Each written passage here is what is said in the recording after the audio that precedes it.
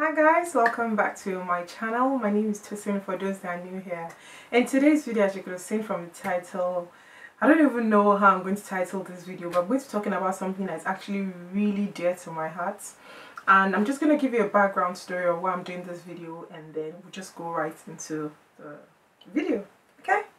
So I think about a couple of weeks ago, someone sent me a message on Instagram. If you're not following me on Instagram, as you're watching this video, just bring out your phone. You know, if you're watching me via your phone, just pause it and go on Instagram. My handles will be here, and then you guys can follow my Instagram, just so that how would I say it, you're just more up to date with things that I do instead of just waiting till I upload a video.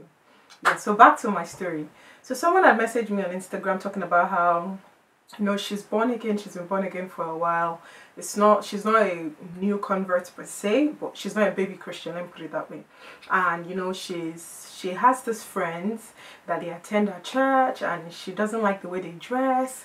And you know, one of them has an affair with a married man. Is you know, not like she didn't know. She's, how would I say, comfortably dating a married man. You know, there are people that they're in the world, and she was just really concerned, and she was like, you know, she cut them off. And you know, seeing that they're supposed to be believers, like they say that they love God, but they are still doing this thing. So they're still dressing extremely indecently. They are, this person in particular, this girl in particular, is still dating someone's husband, and she's aware, and she's not willing to, you know, let it go. So when she was saying all those things, my first instinct was, you know, did you have a talk with her? And then I asked her, and I'm like, you know, did you have a talk with her? And she was like, I think she said, if I'm not mistaken, she sort of did, but you know, they gave her this kind of, maybe they told her off or said something about maybe nobody holy pass, like, you know, no one is holiest, you know, something along those lines, something like that. So that's what the response that she got. And then it just took me back to, let me say, 7-8 years ago, with my own personal experience with a situation like this. Now, to the glory of God, I think I've been born again for about 11 years now, and I've shared my salvation story before, and I talked about as well, like when I first gave my life to Christ, I used to, you know, I would just, you know, cut everybody off. And in that moment, I felt it was the best decision for me to do, because I was in an environment, I wasn't even mature enough spiritually to be able to, how would I say, have people around me that were doing things that I was trying to get away from. So that was then. So about 7-8 years ago, it just reminded me of a personal encounter that I had with God. And I'm just going to tell you how the encounter was, and then hopefully you can infer upon that. So 7 years ago, I had this friend, and she's still my friend today, to the glory of God. And I remember that, you know, I was, you know, when you first give your life to Christ, after, let me say, 3 years, you're very on fire for God. Now you know your triggers, you know, like you've been, like God has helped you to sustain your relationship with him. So I felt like, you know, she was just one friend that I loved so much, and you know, I felt like she was, you know, dabbling in sin. Not even, you know, obviously as a young person, young adult, I'm talking about ages, let me say 20 to 25, like a lot of guys are going to be on your case, you know, like you're going to have a lot of toasters, you're going to have a lot of suitors, and including married men. And that's just the irony.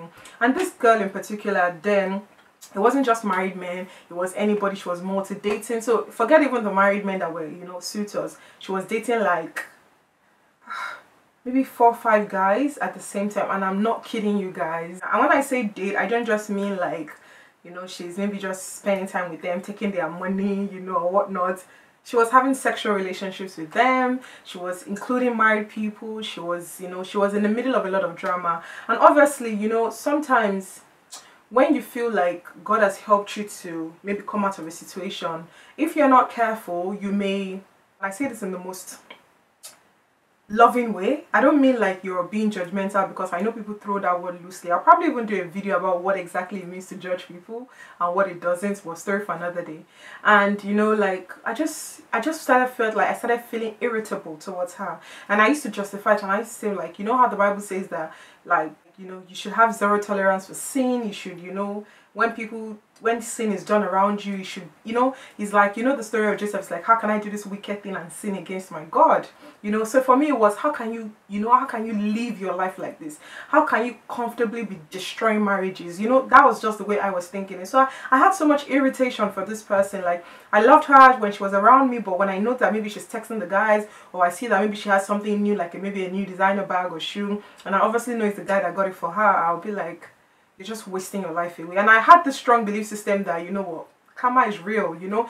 It's different if you're ignorant, but when you know better and you're doing it, then I felt like, you know, judgment is coming soon. Like, God is really going to teach this girl a lesson. So fast forward, let me say a year further into when I realized that that's what she was into. And, you know, I had so much concern for her. I used to actually pray for her, and this is just me being real. I know that when I pray, I used to tell God that, God, I love this person so much. We're like childhood friends. I don't want this person to miss heaven. I want this person to you know, like live a life for God. I didn't want a situation where, you know how they say that like Bishop Oyedepo used to say that 20 friends don't play for 20 years. That thing is so true. I didn't want a situation where life would draw us apart, that I would get to a point where I'm not able to sustain a friendship with her because of her lifestyle. I didn't want it to get to that point. So I just used to pray for her like randomly, not like I used to pray like, you know, intercede for like hours. I just used to pray for her. Fast forward one day, I'm sleeping. So I slept and I had a dream. And this was like, I think it was, I would say we're in 2019 now. So maybe 2012. I would say 2012. Yeah, if I'm not mistaken. So I'll say 2012. I remember that I was sleeping, and that period of my life, God was really like honing my, would I say, my dream life. He was really teaching me, you know, when he's the one that is talking to me through my dreams. So I had really graphic dreams that period of my life. And I remember that day I dreamt that it was rapture. And this is one of many dreams that I had about rapture. So I remember that it was rapture, like there was a huge gate, and it was like there was so much chaos. Yeah, there was so much chaos. People were running up and down. I was running, you know, I was looking for, so the way the gate was, so let's say this was the gate. People that made heaven were behind the gate. People that did not make heaven were outside the gates, like running helter-skelter. So I remember that in that dream, she was out on the other side of the gate, she was running, and I was holding on so tightly to the gate. Like everyone on that was holding the gates was, you know, they were happy, they were saying, but I had so much sadness in my heart, like, and in the dream I was crying, and I was saying that, God, I don't want this person to, you know, go to hell. And I was just saying that, no, God, like, please, just, and even that dream, now I'm, you know, speaking, I remember that day, it just made me realize how much I genuinely loved that person. Because even in my subconscious, I had so much, I was so broken in my spirit when I realized that this person was going through, you know, was experiencing the chaos and everything. And I remember that I was crying so hard, and then in the dream, it was like God appeared to me and it was like, you're crying so hard, why are you crying? And in the dream, I was like, no, this is my friend, she's on the other side of the gate, you know. And then in that dream, God told me that, when have you ever shared the gospel with her? And I remember that I was taken aback. In that dream, like God was telling me that you had so much passion, you had so much access to this person, but you never, I would say like how God was telling me in that dream is like, I never shared the gospel with that person the passion that I had for her salvation. I never communicated it with her. Exactly, that was how it was. Like I never shared the gospel with her. I never told her about God's love. Even if I felt like she knew, because I felt like we were both from Christian homes, I never intentionally helped her to grow, saying that in quotes, I was a more mature Christian then. And in the dream, it was like God was telling me like, that's not, what are you crying about? Like when you had the opportunity to improve this person's life, you didn't. Now it felt like I was accountable, not like I was accountable for our salvation, because it's only the Holy Spirit that does that, but it was like I had the capacity to help, or I had the capacity to water that plant, but I didn't. You know how the Bible says that Paul planted, Apollo watered, but it's God that gives increase. Like you do your job of planting, you do your job of watering, let God do the increase. Or it's like, let me just even use the normal plants. Like, so you know, you buy a plant, you have a seed, you water it. If there's no sun, photosynthesis, the plant may not grow, but that is none of your business if the sun shines or not. Your job is to water that plant. So when I woke up from that dream, I woke up with so much fear in my heart. I woke up with so much fear in my heart, in the sense of I had a responsibility as a believer, and I did not extend that same grace that I had received to another person. So I sent her a text message and I'm like, I don't care if you don't talk to me again after today, but I want you to know that I told her the dream. I told her this is exactly a dream I had, but I'll be damned if I'm not honest with you about this lifestyle that you're living. I'll be damned if I don't, you know, tell you that Jesus loves you. I'll be damned if I don't tell you that what you're doing is a sin. I'm not going to tell you that and say that, oh, because you're my friend, I don't want to be judgmental. You can go on and, you know, have sex with all the married men. You can keep on lying. You can keep on stealing. You can keep on doing everything and say, oh, I still love you. I don't want to be judgmental.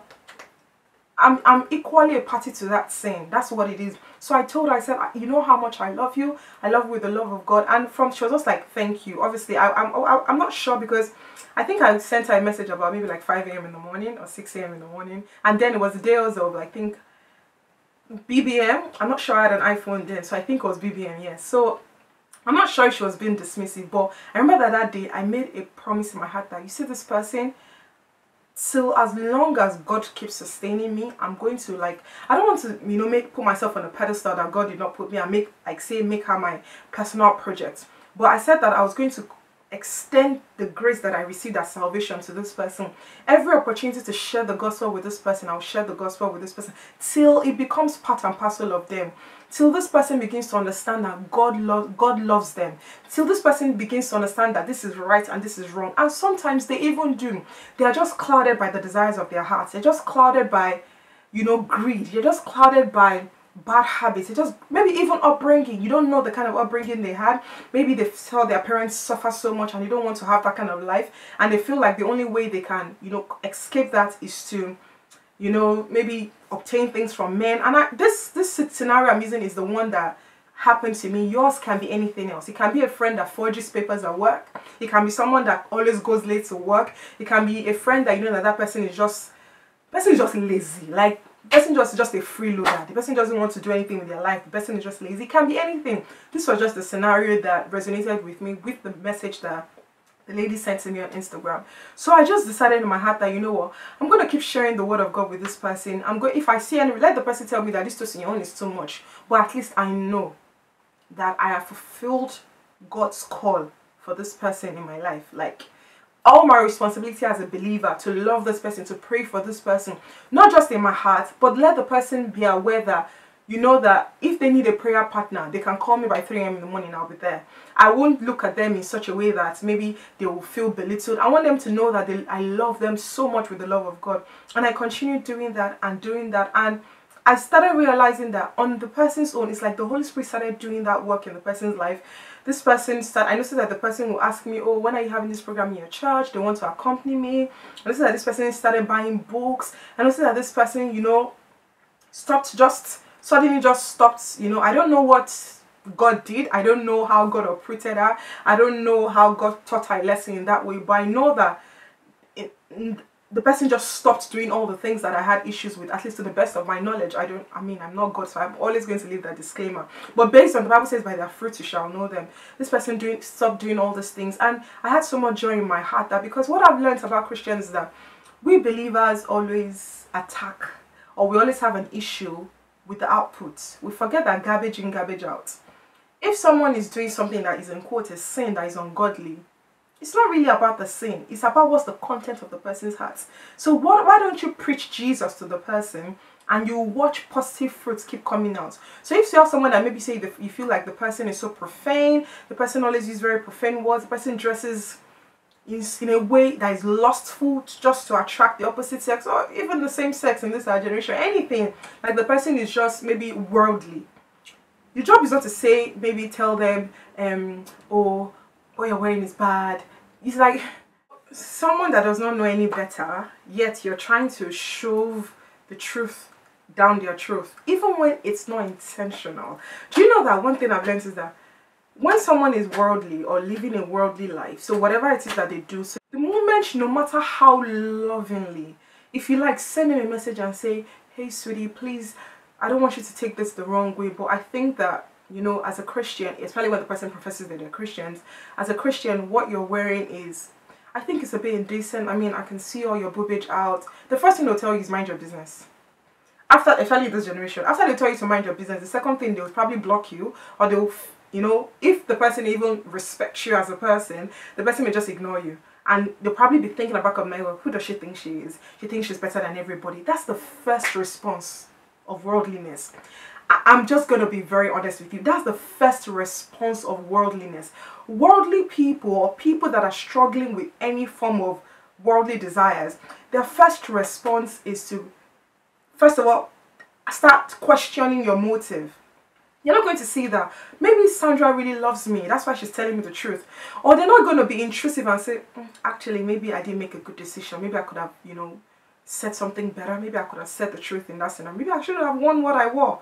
They won't take it that way. You only take someone that has a teachable spirit, someone that has a humble heart, someone that actually maybe even knows better but still finds themselves struggling.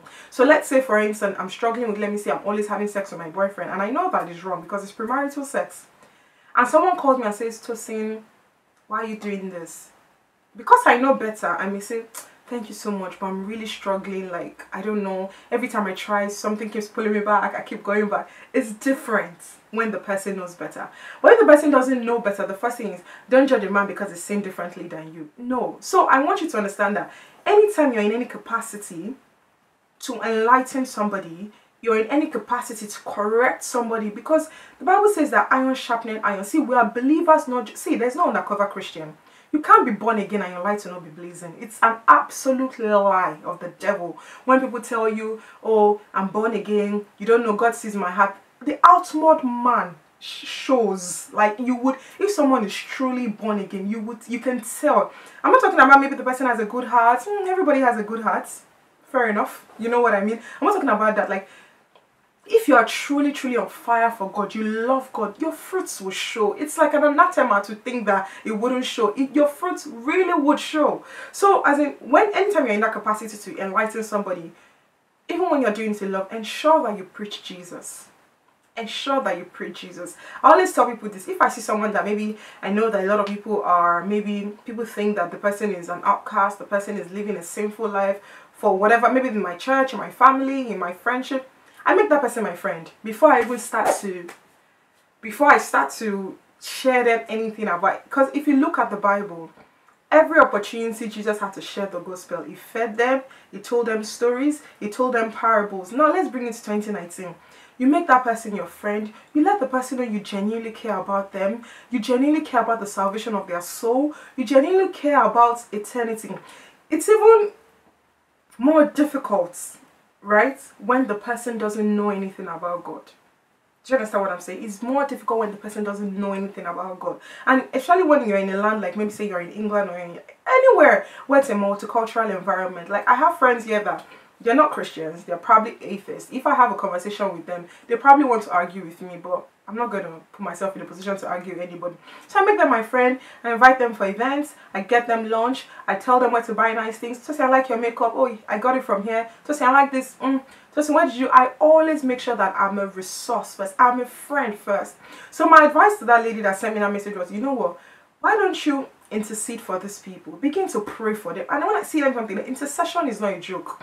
Intercession is not just, it's actively. The same way you are praying for yourself to have promotion, divine promotion. It's the same way you are calling this person's name. Lord, I commit Tosin to your care. Lord, whatever strongholds are in our life, Father, we begin to break them. Because your word has said, whatever I bind on earth has been bound in heaven. Whatever I loosen on earth has been loosened in heaven. Whatever spiritual attack is on this person's soul, whatever it is that is making the person, you know, because I believe that the physical is just a manifestation of the spiritual. Do you understand what I'm saying? So you begin to pray for the person. You begin to pray that God, this person begins to have a heart of flesh. Lord, your word has said that you will write your laws upon our hearts. Your word has said that you give us a heart of flesh over a heart of stone. You begin to remind God of his promises, and trust me, faith like a mustard seed. The more you pray, the more you engage spiritually for the salvation of that person's soul. And even in reality, you are actively reaching out to this person. On the person's birthday, you're buying them books. Let them not read it. Do you understand? But trust me, when all die is cast, when the person is at their lowest, they will remember the seeds that you have sown in their life. They will remember that I have a friend called Shola. They will remember that I have a friend called Cynthia, that she can pray with me.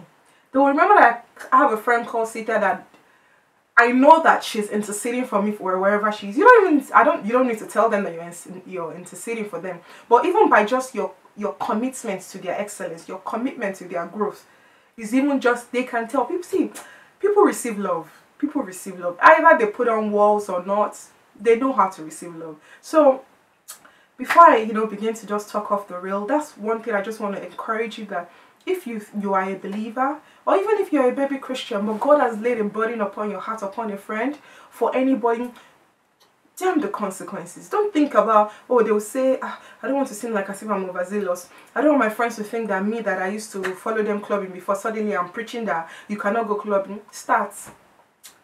Trust me, in 5 years is too long. In 2 years, they'll get with the program. 3 months, they will get with the program. See, consistency shows result. And if you're not doing it to make them feel like, oh, look at me, I've left you. You're doing them feel like they can be directed to the cross. There's a saying that, I heard from Vivian, that's her name, one of my good IG friends, Instagram friends. And she keeps saying that we have been called to light, we have been shown the way, not to blind others. We are bright, we are shone, not to blind, but to lead them to the cross. So as you are doing this thing, I have so much joy in my heart when my friends text me and be like, oh, Tosin, I know that you've been telling me this, and I just want to tell you that I got baptized last week. It's like, you know how they say that the angels in heaven are rejoicing when someone gives their life to Christ? That's this, I don't know. I have so much joy in my heart knowing that someone experienced Jesus. Not even through me, through anybody, through an encounter with Jesus. But I just always pray for my friends or anybody that I'm led to encounter, that I pray that they don't need to go through, horrible scenarios. Some people is when they experience a death in their family. Some people is maybe when they almost die. Some people maybe when they lose a limb before they now realize that Jesus is Lord. We don't need to get to that point. You don't need to lose something. Jesus gave up himself. He has given up everything. Jesus has given up everything you need. You don't need to get to that point where you are an easy attack for the enemy before you realize that Jesus is Lord. So basically, the summary of this video, and I really hope that this video has been edifying. I hope that as you're watching this video, you are led to go on your knees to pray for those friends. You're led to go on your knees to pray for, and it can be your parents. It can be your cousins. It doesn't need to be friends. It can be your boss at work. So that's about it, guys. Thank you so much for watching this video. Thank you so much. And if it relates to you in any way, or you have any comments, please drop them in the comment box below. I definitely will be reading. Or if you have any contributions towards this topic, leave them also in the comment box below so that other people can be edified as well. And yeah, that's about it. Thank you guys so much for watching. Until next time, stay blessed. Bye bye.